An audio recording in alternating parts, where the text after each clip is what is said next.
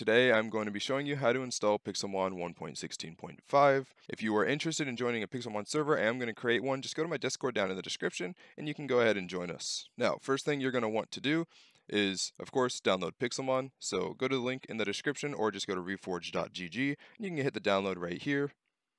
It's going to take you to a website that says, please wait 5 seconds. It's going to have a skip button. Make sure you hit the skip. Don't click on the ads.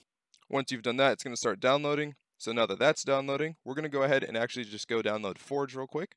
So again, link in the description. You're going to get Forge 1.16.5 and you want to download the recommended version. The reason you want to download the recommended and not the latest is because if you see here, it says 36.2.34, and if we look at Pixelmon, it requires 36.2.34. Alright, so you just download the installer there. And again, it's going to be another 5-second wait. You're going to skip the ad, whatever. And now we've got both downloading, but due to the magic of editing, I can just, and now they're both done. So what we want to do is show in folder. We've got our 2 downloads here. Just for simplicity reasons, I'm going to throw them on my desktop, but you can leave them in your downloads folder if you want. Once you've got your Forge and Pixelmon on your desktop or in your folder, just go ahead and run the Forge installer. It's going to know to install to your client automatically, just hit OK. And you're all set to go. It should be done pretty quick. Once that is done, you're just going to run Minecraft. Make sure that it says Forge 1.16.5 36.2.34 here. If not, you can go to installations and you should see it in here. Once you've got that set, go ahead and hit play. It's going to warn you about using mods and that they can crash and whatnot. You can just ignore that. Alright, and once it loads up, you can see mods.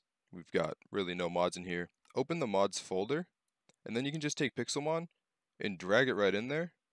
Close that, hit done. And then we're actually going to hit quit game because it doesn't know the mod's in there yet. You have to restart it one more time. Load up Minecraft again.